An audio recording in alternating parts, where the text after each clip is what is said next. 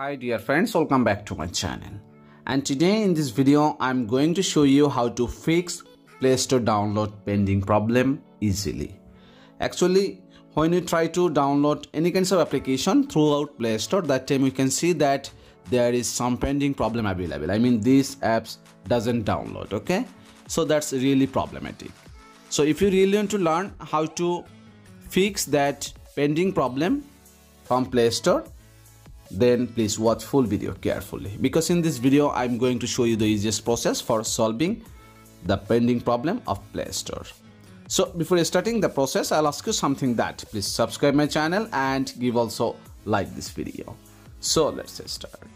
So in this video I'm going to show you two kinds of easiest solution for you.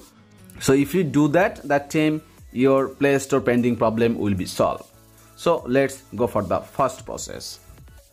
So the first process will be just open your Play Store, and after that just you need to click here your profile icon, then click here settings, and then click here general, then scroll down and you need to click here network preferences. Just click on it, then select the first one, app download preferences. You need to choose the first one over any network, and after that click here OK, and then click here auto update apps. Just choose here don't auto update apps.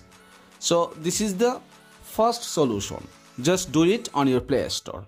And the second solution will be you need to go to your phone settings in your phone, and after that just scroll down, then click here apps option, then click here manage apps. Then you need to find out Google Play Store. So you need to write here Play Store, and you can see in here Google Play Store, it's already available.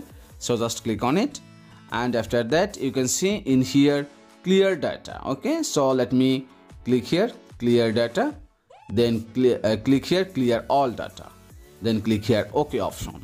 And if you don't find Play Store from there, just you need to hold the Play Store application for a few seconds, and after that you can see app info.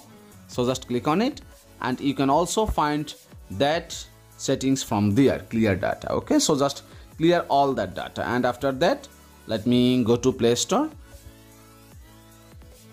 then click here get started, then I'm in. And if I now try to download anything, suppose WhatsApp, and let me click here install, and you can see it's already working. There is no pending problem available. So through this easiest process you can fix your Play Store download pending problem easily. So thank you so much for watching this video.